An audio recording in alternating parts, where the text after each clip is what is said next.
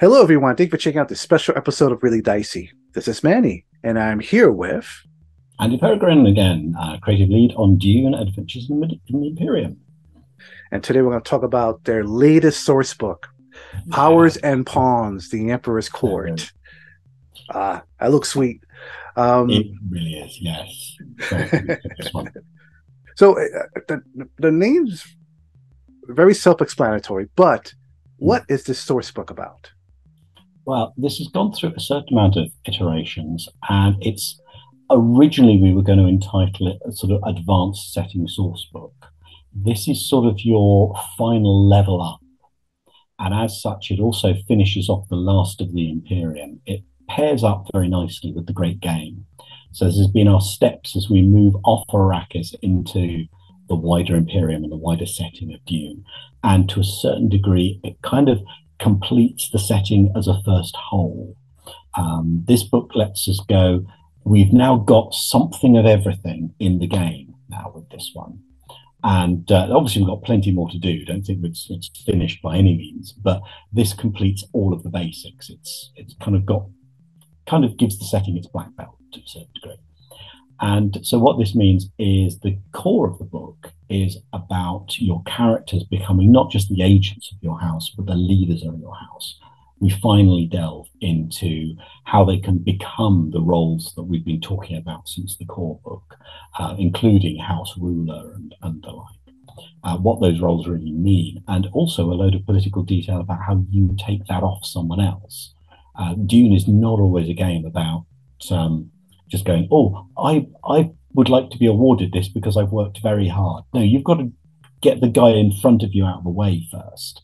That's very much how it works. Now, it might be because you think you'll be a better person to serve the house than they do, or it might just be you want to kill the guy in charge and so you can take his place. That depends on you.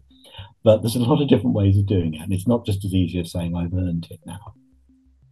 So you're doing that. We also look at how your house can move up, indeed, not just from minor to major, but to take greater power in, as the title suggests, the Emperor's Court itself. We move up from house politics among the Landsrat into imperial politics, where you're moving in the very highest circles of the Imperium, where the whispering in the right ear can move worlds and change whole destinies. So this is where you're in the real core of the controlling the universe, really. And but in addition to that, we also reach out into all the secrets of some of the really high level characters and settings and factions that people might have wanted to play for a while, but were a bit too off the wall for just ordinary play. So we look at player character Saudakar, player character face dancers, player character Ginaz swordmasters, because people have been screaming for Ginaz swordmasters for a very long time, and they're all things that become difficult to play. The powers and abilities of them are they're not very complicated because they're the same thing. They have particular talents and you lead them towards particular skills and styles. The trick with Dune, as always, quite often, is how you bring that into your campaign. And that's what we needed to spend the time explaining and detailing here. Saudakar being a particularly good example. You know, they, like the Fremen, have a load of extra talents that are really cool for fighting and all those sort of things. That's very straightforward. But of course, they are absolutely loyal to the Emperor. There is no Saudakar who goes, oh, I had an argument with the Emperor, I've changed my mind. No, no, no, no, no. You are loyal to the Emperor. That is it. End of story. However, it is quite possible your house might have been gifted one of these incredible elite soldiers by the Emperor for their service. Of course, that might be a gift because the Emperor thinks you should be rewarded. Might also be a gift because the Emperor thinks someone needs to keep an eye on you.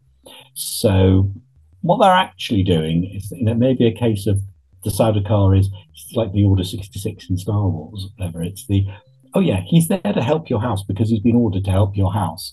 But at any time, the Emperor might go, you know what, take them all out. And that's going to be a very long night for everybody. So it's Mhm. things like that. The same with Chilaxu face dancers. They have loyalties to different factions, and of course the Ginau sword masters are just difficult because they go away from the campaign for 4 years and come back with an array of abilities that can throw a Fremen across the room. So there are all manner of different ways that we've adapted and played with things to make sure that your campaign is set up in such a way that you can bring these in a seamless fashion and give them all of the extra campaign and setting detail they need to make sure that they fit without just being thrown in and look like we sort of chucked all the factions together and stirred them in a pot. So this is 6 chapters, Yeah, about a little over 140, close to 150 pages. yeah, Um, and let's so chapter one, the Imperial Throne. Again, self-explanatory, but what can you tell us about this? Looks like you mentioned the Sardaukar as yeah. being used, but now they could be used as player characters. Yeah, and that's sort of the extra section. What that chapter is mainly about is politicking in the imperial court. What is Khitan like? What is the emperor's? We know we've touched on a lot of these things with the Great Game. We talk about the Landsraad because that's all on Khitan. But in here, we talk a little bit more about Khitan as a planet, about the imperial palace, what you're expected to be like, how you. One of my favorite lists is a list of spurious titles you might claim, because one of the things in this game is you might become the Lord Marshal of the Wednesday Court, for instance, and that might mean absolutely nothing. It might mean you get to stand with a big stick and announce people coming into the court, and you might have taken years to earn this position. And other people might think it's absolutely useless. But if you play it correctly, you go, well, if no one actually is allowed to enter the court until I announce them, then I have the power to decide who gets to see the emperor on Wednesdays. Now, that is an ability that I can get money for, get favors, and really use to increase my own personal power. So it's all of these little games. You can get all kinds of odd things from the court, but it's always entirely up to your players as to how they use them. And if they can use basically everything as a lever, everything as an asset, be it a title or a lasgun or whatever you have. And it's about how you use that to leverage what you want to get.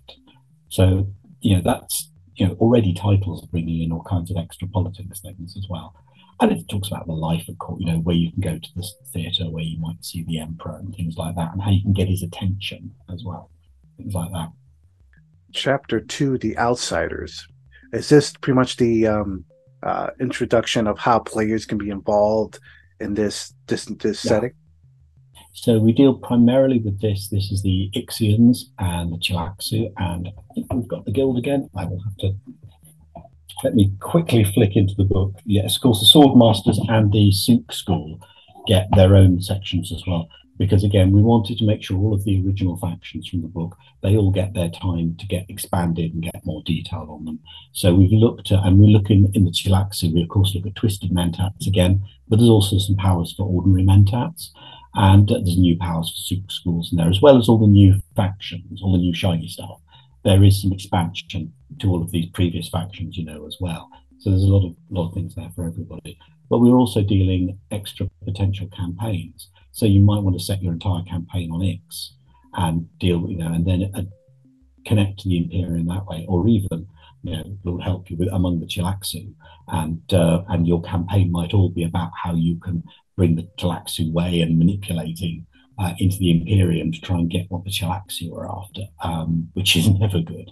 So all kinds of bits and pieces about that. But each of these outsiders are somehow, in some way, they are still technically houses or courts or options and part of the Imperium and the Emperor's domain, but somehow they've taken a sidestep, and how they balance that sidestep with everything else and the other responsibilities and things of the Empire and the Imperium is the interesting part of the campaign. It's a whole new campaign world to take off of that as well. There's a section in here in this chapter called Game Mastery Technology under New Equipment and Technology. Yes. Um, would you mind expanding a little bit what this section is about? I think I know what the purpose of this is, but I'm glad that it exists because sometimes I think, especially when you're doing with such a, I mean, this Mm, is like future sci-fi setting, um, mm, where you can imbalance things if you're not too careful how technology is used. mm. Yeah, now we've got detail on basically creating your own stuff, how to make your stuff feel Dune-like, and how Mm, to use that technology. Now, one of the biggest options is potentially cybernetics, which of course comes with the extra thing of, is this a person becoming a machine, which of course has religious connotations in Dune as well.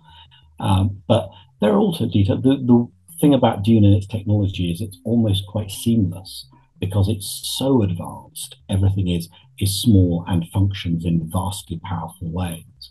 So we've got some detail on how you game master it and what it, almost like what is there left to invent. Um, what else could they do, and things that they may have decided. For instance, that there isn't any warp travel. There is a faster than light system on spacecraft, but it's still nowhere near as quick as taking a Guild Highliner folding space across from one side of the galaxy to another. So there are some things you don't have, some things you do, and some of that chapter details a little bit more about how to create that flavor and balance things that players go, I think we should have a thing that does this, and how you can make that feel more Dune like and bring that into your setting. So, yeah. mm. Uh, Chapter 3, Society. It looks, is this the section, and correct me if I'm wrong, is this the section that looks like that everything from chapters 1 and 2, you get to actually implement so you could create a story setting based on the lore that you've been given? Yes. We've got a lot of base, and this one, yes, is the section we had. John Wick, I got into to write a lot of this chapter as well because I know he's deeply cunning and manipulative and in all the best ways. The guy who created the Verdacci, and he was my guy for this, and it's amazing. He's brought in some really great politics because one of the things we haven't been able to really get into, which is, of course, one of the key parts of Dune, is politics because it is a difficult thing to role play. It's a difficult thing for a GM to create, to offer these opportunities. It's also something that players need to drive themselves. You can't say, oh, a minister wants you to help him with his intrigue. That's all a little bit, you're becoming agents of a minister. What you need with politics is the players to say, we want this vote to go our way because we need this to happen. And how are they going to go about it? And we've got a wonderful section basically addressing the players, saying how you could start these things, and addressing the GM, saying how you can either bring this in, how you can help teach your players and work with your players to create these very player driven scenarios, which is a thing I always love, particularly as a GM. I like it when the players take control and I'm then playing my setting as a character. It's like, go crazy, tell me what you want to do, drive the adventure. Makes my job so much easier. And it gives them the game they want. Let's get into it together and let's see where we can go with this. So, but you need advice, you need some help. And we have details on that. And of course, details on how you take on these roles, how you push forward your house, whether you're working just for yourself as a player character, or whether you're working for the group of the player characters, or even the large group of your actual house, and trying to push that forward. So there's all the various loyalties in play, and you can take those. It depends what your character's like. Are you're all about your own selfish needs, or are you actually serving your house? But either way, you need to use many of the same skills and sometimes quite aggressive, brutal skills to try and get your house where it needs to go because Dune is a very unforgiving political landscape. So it is not for the faint-hearted at all. Mm. Chapter 4, Controlling Your House. So there's been other source books that talk about how to create your house Mm, making it functional uh, possibly try to survive in this political mm. environment. Is this like kind of the evolution of these ideas? Yeah, this moves more from taking the idea of politics in general and applying it more specifically to house politics, both within and without. So you are looking at how you push forward your particular house, and also how this is where we detail the roles particularly and how they apply, but also how your players take those roles and how your players take control of your house. I mean, they may be the agents, but this is the, oh yes, you were never going to be in charge of the heirs. They're saying, well, In this game, we're going to become the heirs. We're going to take control of our house. It doesn't matter if one of us the heir or not. The ruling family has got us to take on. So there's lots of bits and pieces you can go there. And I think we also have, as I kind of forgot from the previous chapter, one of the things I'm very pleased about, we've also got a whole host of new drives. So to add it, as well as a whole host of new political talents as well. If you're in a very political campaign, loads of new powers and abilities and things for your player characters to take on.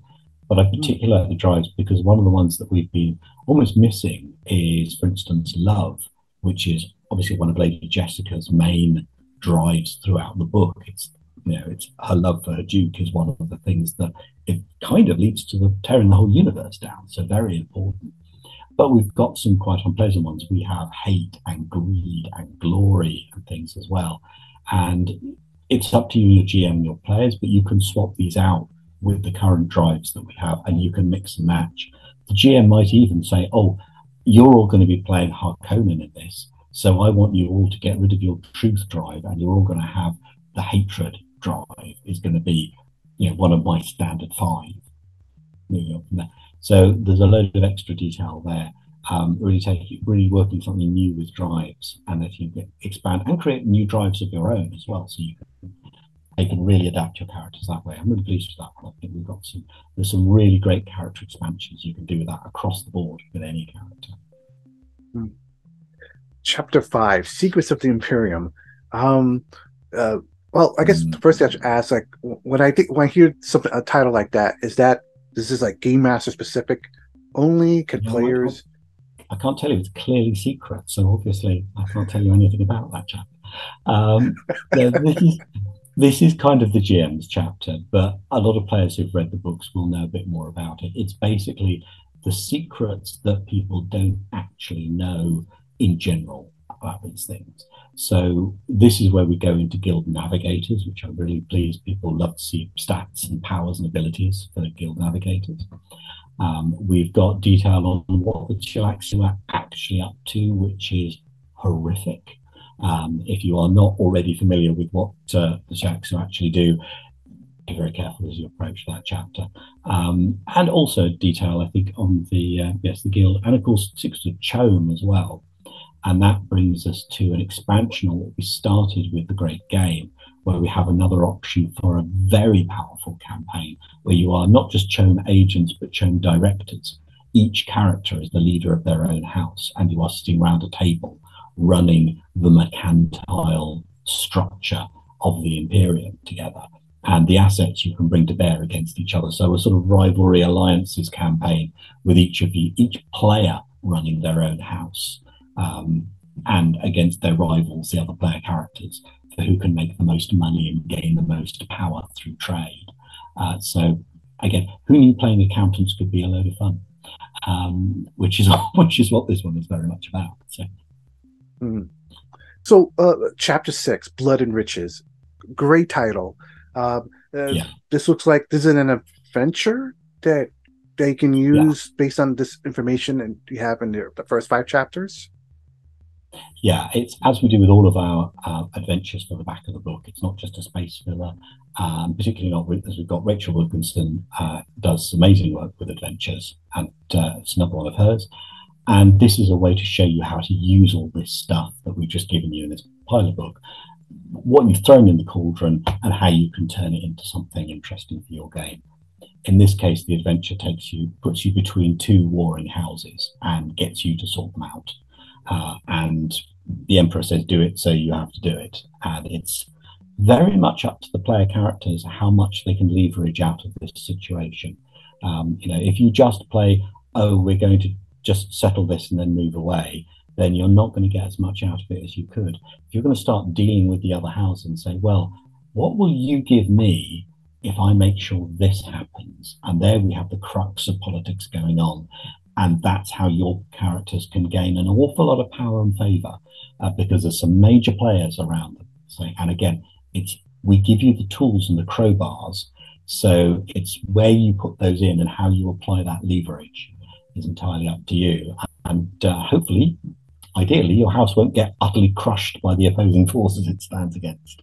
But we're playing with it's the big boys chapter, this one. So you've got to, as we started with this game, once you've started playing, moving into the bigger arenas, then the stakes get higher, but so do the rewards. So Hmm. what is your house going to seize for itself?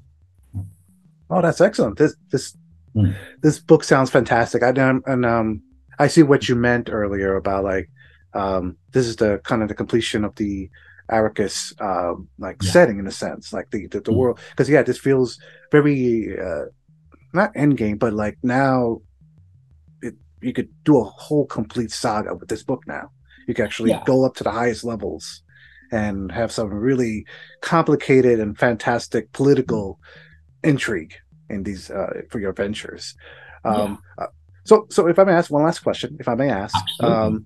you sort of hinted that now you want the Modiphius wants to look outside of um, Arrakis. Is there any hints of where you might want to go? Oh, well, we have. I say, Danny. I can feel him glaring at me as I say these sort of things.